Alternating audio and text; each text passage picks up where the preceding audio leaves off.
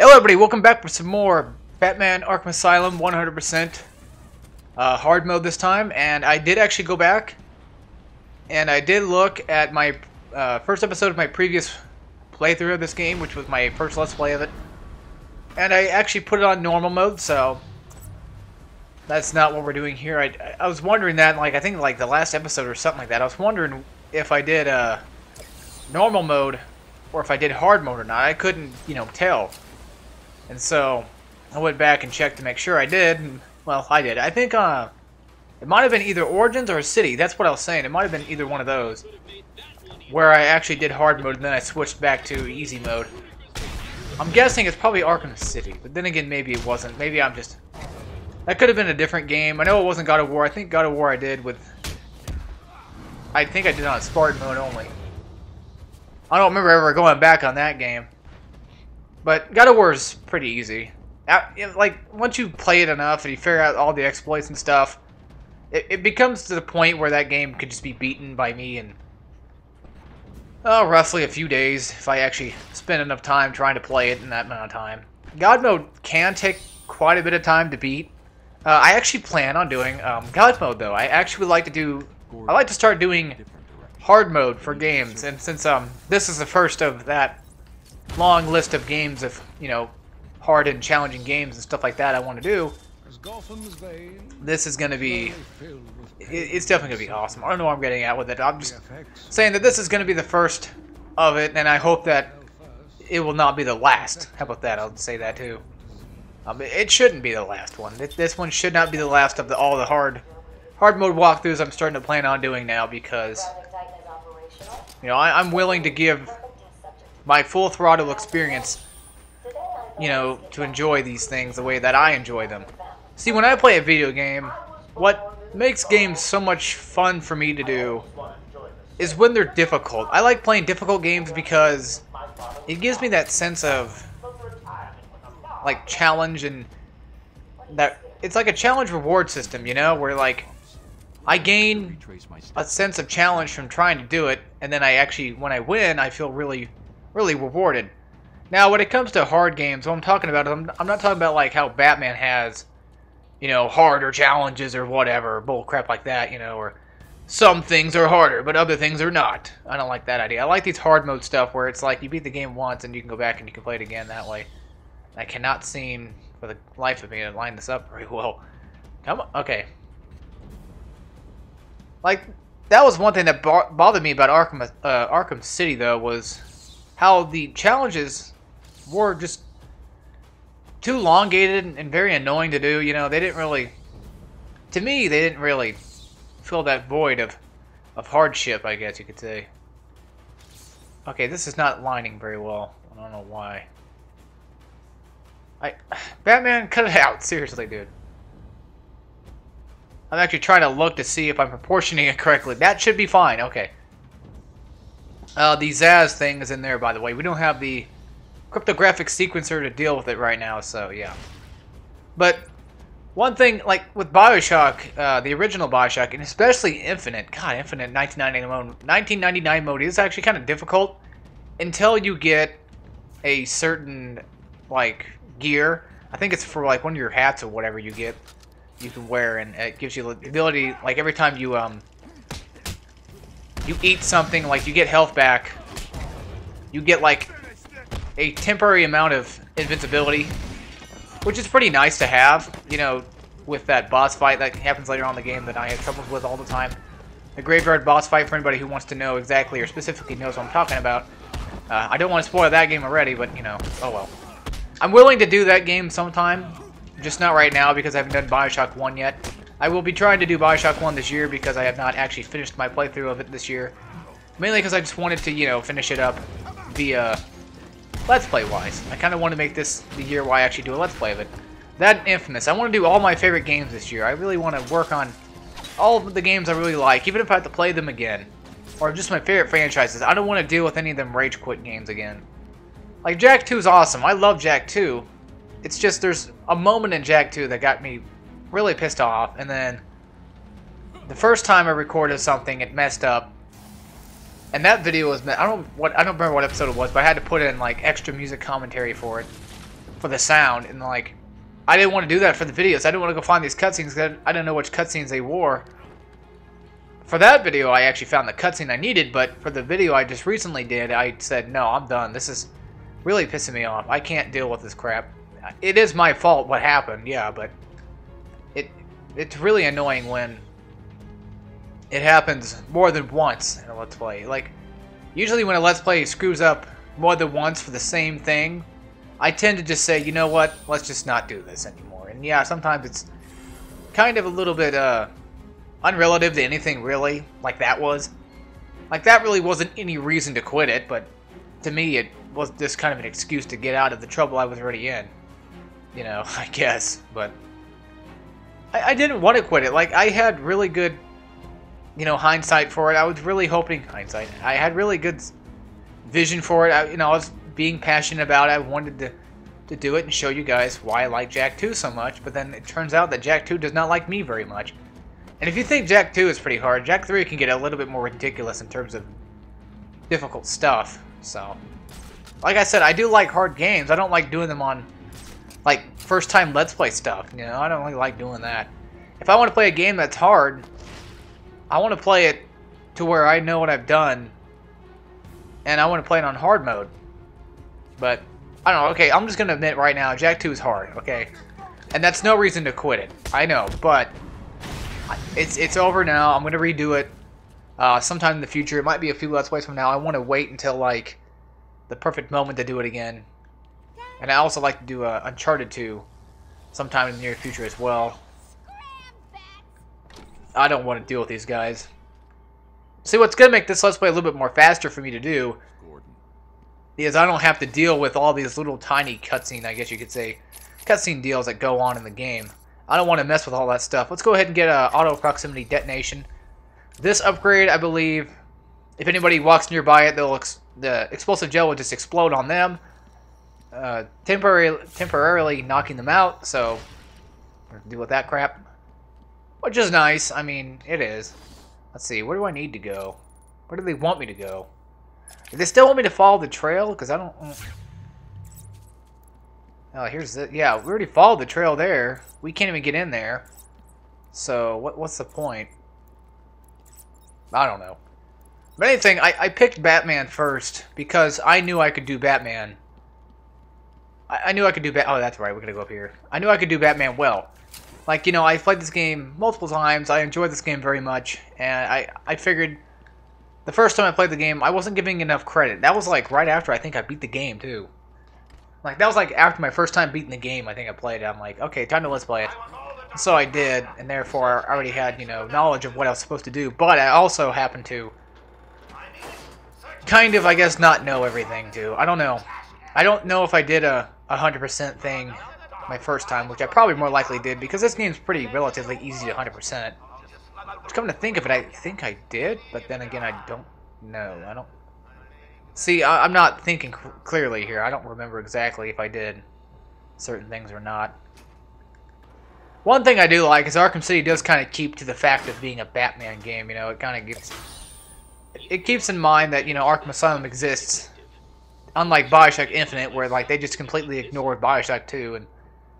You know, in general, I don't know about the DLC. I haven't gotten the DLC yet. I don't plan on doing the DLC because I feel like the original Bioshocks were Rapture Belongs. And I know that's just me being a selfish prick and can't accept the fact that, you know, a game has a reference to the older games or whatever, you know, or anything like that. But it's true. I don't really... God damn it. Bioshock's too much of a good game for me to just see go into another game or whatever, you know, or just see, like, even if it's just a split cameo, I'm fine with that. Like, if they'd mention, like, oh yeah, this happened here, so yeah, we'll let you guys know about this, you know. But it was something like a full thrown out reimagining of the original game. That kind of got me a little bit irritated there. But that's just for Bioshock. Like, if they did, like, Spyro or Crash or something, I probably wouldn't give a crap. But if it's for a game that I really favor the most out of, then it becomes kind of hard for me to want to, you know, do that. Or deal with that kind of stuff. I might get it. People, you know, probably say like, "Oh yeah, it's pretty good. It's alright." But Tenenbaum looks really, really weird. I don't know. She does not look right, you know. In that game, or in Bioshock Infinite style, she does not look very well done. She looks a lot different. Like, I liked her design in 2, though. She looked really pretty in 2. Just saying. Yeah, she looked really good in 2. Like, in the first one, she wasn't really that good. She looked weird, you know, anyway. But, I mean, like, in 2, she looked like a normal person for once, and I was kind of glad about that. I think 2, if I was correct, I think it took place either before or was it after? I don't remember. I haven't played Bioshock 2 in, like, God knows how long. And I need to get back into playing that game. That game's pretty damn fun. I like Bioshock 2 a little bit. Not enough to say it's my favorite of the Bioshocks. Hell no. Why do I keep talking about Bioshock? That's like the one game I always talk about all the damn time.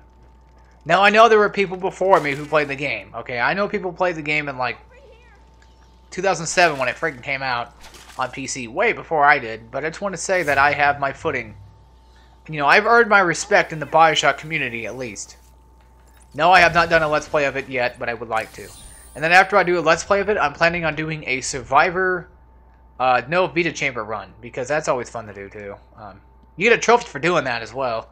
And I always found it kind of fun to do, just even without getting the trophy. I just usually just do Survivor anyway, because it's easy. I mean, if you have Vita Chambers on, hell yeah, the game's easy as hell. But, I mean, if you take them off, then, you know, then it becomes a challenge, and that's something I really like doing, too. Another thing, I don't know what happened. I guess I'm going to say this now. I doubt he watches my videos at all, but you never know. I just want to mention him. I think I've said a few things to him on Twitter, and he responded a few times. He's normal like any other YouTuber out there, like I am. I watch this guy named Dick Benedict, and, you know, what's funny is he talks about people he watches, and so here I am talking about him, talking about people he watches and stuff like that, and I find it kind of interesting, but I like watching him. He's one of my favorite guys to watch, mainly because he does games on hard mode a lot. He does, you know, walkthrough guides. Whether or not they're on hard mode or not is up to him, but I really like watching his videos and seeing him talk about, you know, not really exploits, but ways to just play the game better, I guess you could say, like ways to get past certain points of games and stuff like that that are ridiculously hard. And he does quit a lot of his Let's Plays, but he still deserves respect. You know, I understand where he comes from. You know, I understand why he would quit, you know. But, I mean, he never, like, actually just moves. He never just quits his... oh, crap, I keep forgetting.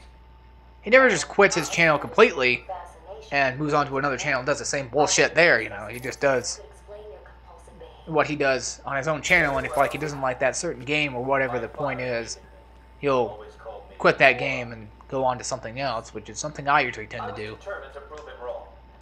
But, where do we need to go? Yeah, we need to go... well, okay, let's go to the other side of the door, then. Yeah, let's go to the other door real quick and stay away from there.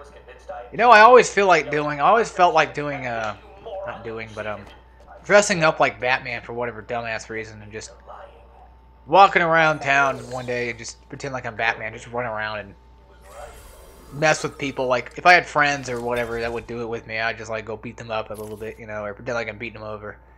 Something like that, just for a day's worth of entertainment, you know, and that's something I need more of. It's just, I need more entertainment in my life, it seems like, because I'm usually compelled to just doing video games and stuff, and although video games are awesome, and they're a great way to, you know, to kind of... I keep using the same damn word. I keep saying in my mind, like, exploit. To kind of accentuate... I don't know what I'm trying to get. I don't know any words. Trying to get out what you think, you know, in your mind. I think I just skipped that, too. I didn't mean to. My bad. Oh, well. Again, this is not a Let's Play. This is a walkthrough, so whether or not I show something off is relatively unimportant or not. That really wasn't really much of a cutscene. I mean, yeah, it was a cutscene, but it wasn't really, like, you know, full throttle on technically a cutscene. If I wanted to, I'd probably just skip all the cutscenes anyway. But I kind of like watching them just every once in a while. I kind of like leaving it in there just for folks who are, you know, kind of, I guess, new to the game or something, and they just want to see everything. But that guy's just really going to be pointless anyway, so. I feel like he's just a carry-on NPC, so what's the point of dealing with him? You know what I'm saying? But then again, like, that really was on accident. I didn't realize it was technically considered a cutscene. You know, I felt like he was going to be one of them talk-to kinds of people, but I guess not. Okay, one thing about the cape, though. You can't stun, but it takes him down at least a hit or so. So don't forget, like, if you're actually in a combo and you do, like, one hit, it's going to knock somebody out. You know, you can't follow up with an attack like that. After a cape. You can't follow up with a cape attack, yeah, but... What I'm saying is be very careful when you use it and you're trying to, you know, knock them guys down. I think we have a few more guys to deal with, though. I think there's a few more that come out. Or maybe not. I'm just softening you up. Yeah, I guess not. Yeah, here's the part where he starts talking. I just want to skip on that part. Okay. Dr. Chin. Speaking of Dr. Chin, I think I've heard that name before somewhere. Something Chin. Chinlin. I don't remember. There was something I was watching where you had to locate somebody or something, and this is not it. Alright. Getting the hell out of here now. Found Hush. Yeah. He finally showed up in a Batman game. No, I'm kidding. Anyway, I think he actually shows up in Arkham City as... I think he takes your face. Well, if you guys remember, there's like an identity crisis mission or something like that in Arkham City where I think it was Hush that was... He took people's faces off and made his own face to look like Bruce Wayne. And whether or not he's going to be an Arkham Knight, I hope. Please be an Arkham Knight. But, whether or not he's going to be an Arkham Knight, I do not know that. But I'm surely as hell hoping he would be. As kind of his side... Even if it's just a side quest. You know, that's what I liked about Victor Zsasz was he was just not really a part of anything at all, because he's really annoying. The whole side quest was a pain in the ass. Oh, it was.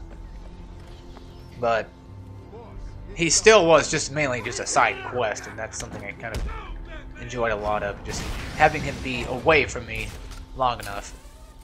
I don't like Victor Zsasz that much. In this game, he's fine, because in this game, he actually poses a threat. You know, whereas in Arkham City, I can take my damn time all day long and just not worry about him. Like, the phone will ring, and no one will be there. No, I'm kidding. And the walls will ooze green slime. Oh, wait, they always do that. But what was that third thing?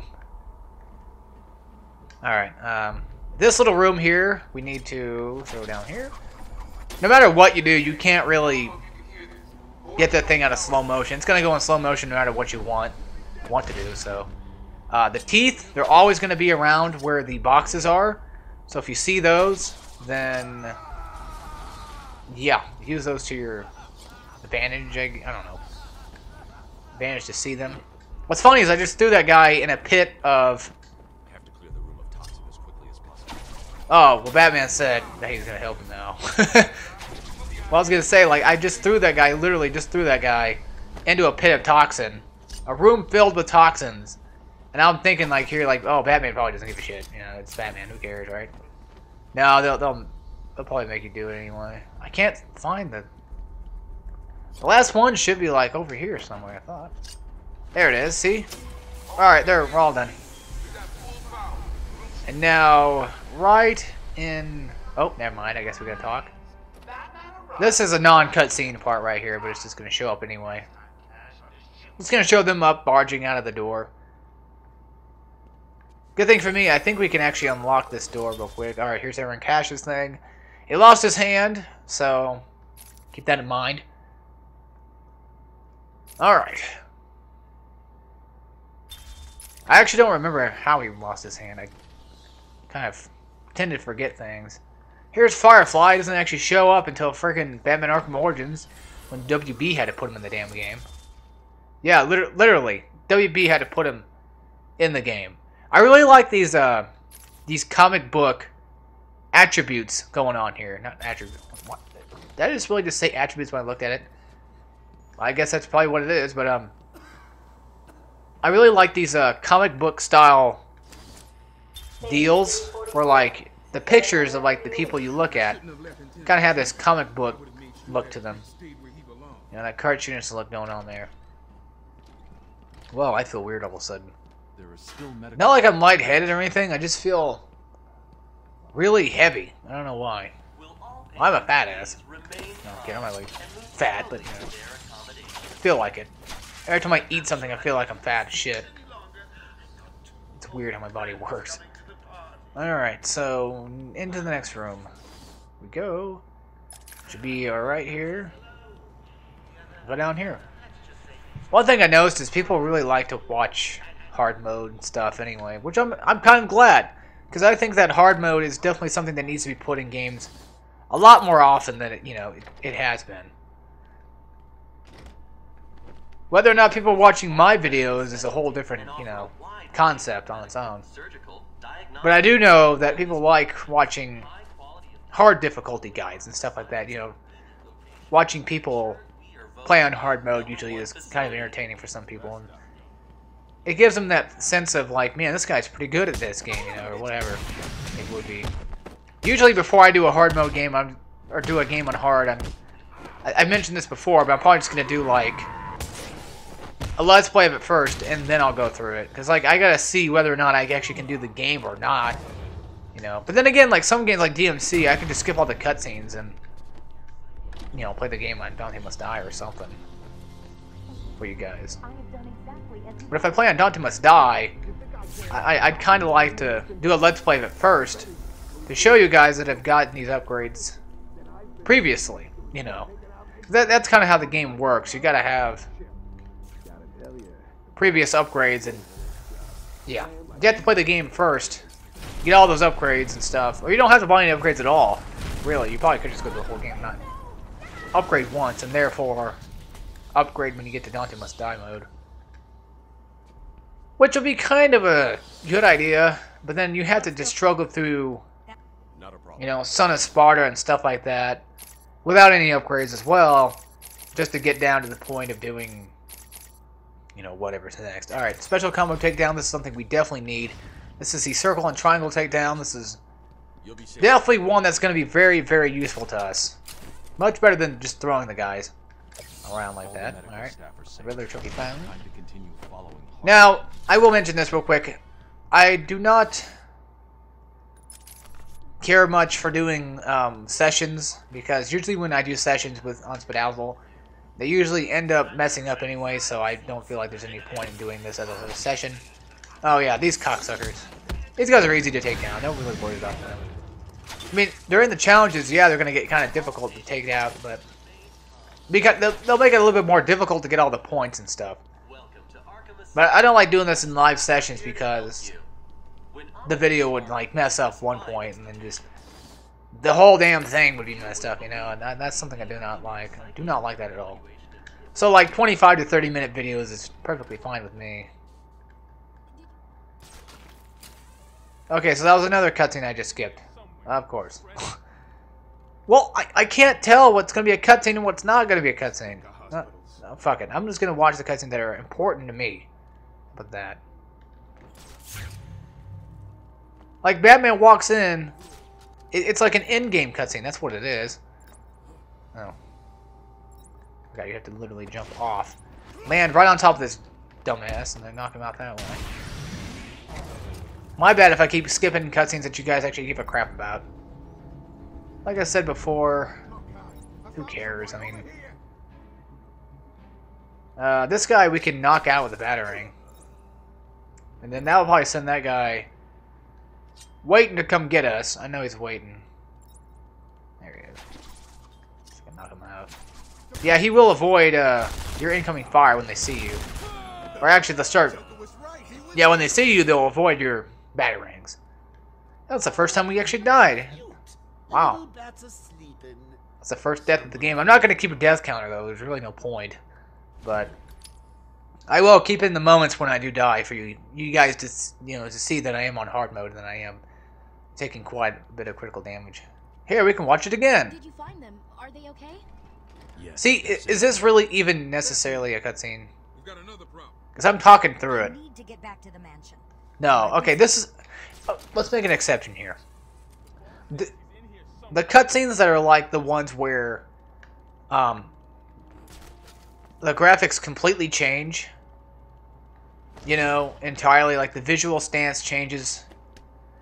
Not the actual in-game cutscenes I'll count, I guess. So that last one with Dr. Chin and all them really wasn't really much of a point, because I don't really feel like it's much of a cutscene, exactly. Oh, there's our unusual perspective thing. Let's take out this guy real quick. I'll end it off soon, folks. It's just trying to, you know, trying to worry about these guys. This guy is going to come up the stairs. He's not really big. It's not going to really be a big problem. I can just literally just stand here for a little bit and wipe him out that way. See, he's nothing.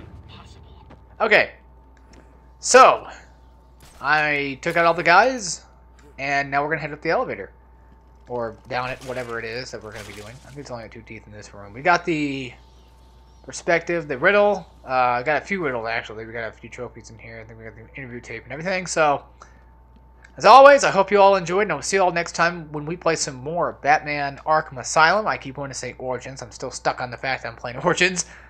I'm not playing it now. I'm just saying I'm still stuck on the fact that I've been there, done that. Wow, look. I like how the Batarang just stay on the ground. That is very, very interesting detail. Speaking of details, while I was playing Bioshock Infinite the other day, I looked at some cockroaches on the ground. Oh, one of them flew away. And I saw that... So you're not really supposed to look at them, you know, but they kept popping in and popping out, and it was really funny. I'm like, oh yeah, Bioshock's still doing its usual stuff. So, as always, take care, everybody.